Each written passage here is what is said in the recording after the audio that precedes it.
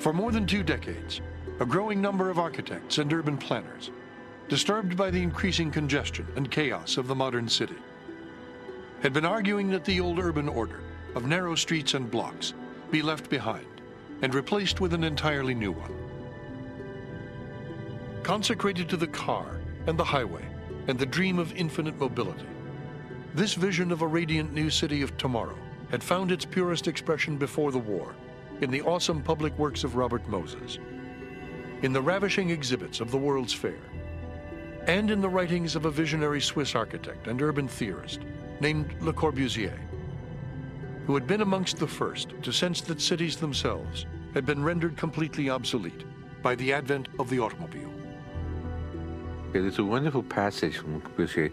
He walks out in the streets of Paris near the university, and he feels very nostalgic.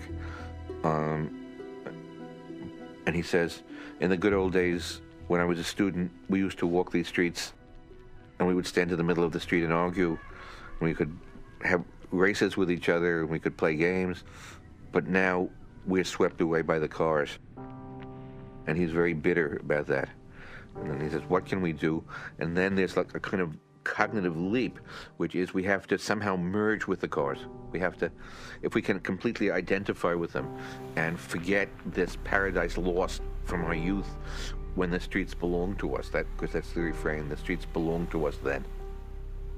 But if you can forget that and repress the part of you that loved the streets and felt at home in them, and that feels very angry that you can't, that there's too much traffic for you now, that you don't fit in, that like history has surpassed you, you can make a leap and surpass it.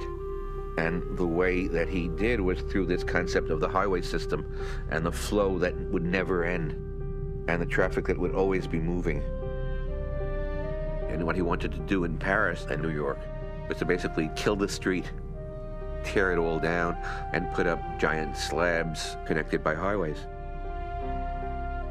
I think he's probably the greatest metaphysician of the highway system anywhere. And Moses was certainly his greatest disciple.